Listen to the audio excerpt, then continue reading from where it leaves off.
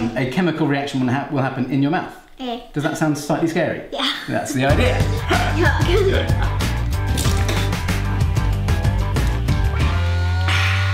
Now, acids are in lots of different foods. So first of all, let's give you a little acid taste and you can tell me what the experience is. Ah, look at that face go! So the action of acid on your tongue is that sensation of sourness, okay? Loads of foods like tomatoes and fruit and everything like that. There's loads of them that are very acidic. There's not many foods that they're alkaline or very alkaline, but this is bicarbonate of soda. We'll see if we can make this water alkaline. More. Good.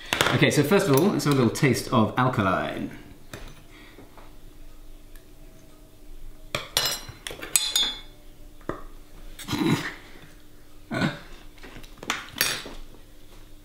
It's horrible.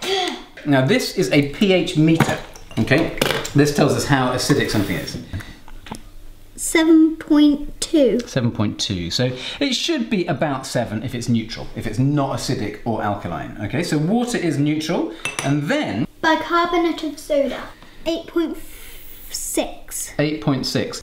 The lemon juice we got there, 2.6. Okay, so you see 7 is the middle, where it's neither acidic or alkaline. That was 8 point something, which means it's alkaline. That was lower than 7, so that's 2.6, and that's really acidic. Okay, do you want to have a drink of that? No. No, of course you don't. Okay, so first of all, I'd like you to put 2 teaspoons of bicarb into there. Okay, and then 2 teaspoons of citric acid. Now citric acid is basically the acid that's in lemon juice, but made into a sort of powder form. I'm going to do 7 of these, and this is icing sugar. 1, 2, 3. What have you got there, Pops? Did you just lick your finger? And what's that sensation? Oh, horrible. That is the citric acid, so it's sour again, isn't it? Super sour. Okay, let's give that a good stir around, eh? This is a special treat.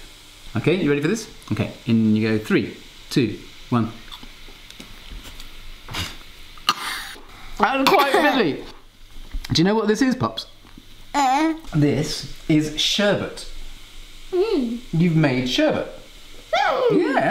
Now, we put quite a lot of bicarbonate of soda in there, so it's quite a soapy sherbet. Can you feel that sort of soapy sensation in your mouth? Where you put a little bit on your tongue, and that sort of fizzing that you get on your tongue is the fact that you have kick-started a chemical reaction, which is called an acid-base reaction. Now, what we made here, Pops, was a sherbet with loads of bicarb. It's a bit too alkaline. So if you want to make your own sherbet, the correct ratio is 1 tablespoon of bicarb, 3 tablespoons of citric acid, which is the sourness, and then 7 tablespoons of icing sugar. And you can get citric acid off the internet really, really easily.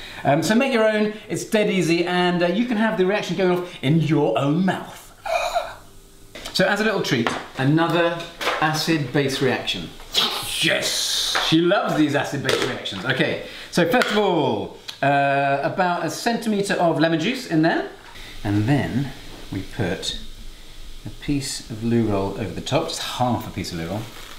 Oh, I've got a soapy taste in my mouth still. The bicarbonate soda on the top. Perfecto.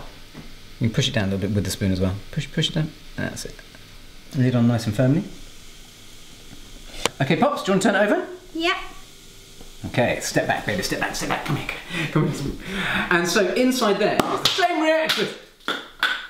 Lemon juice all over. Oh my god.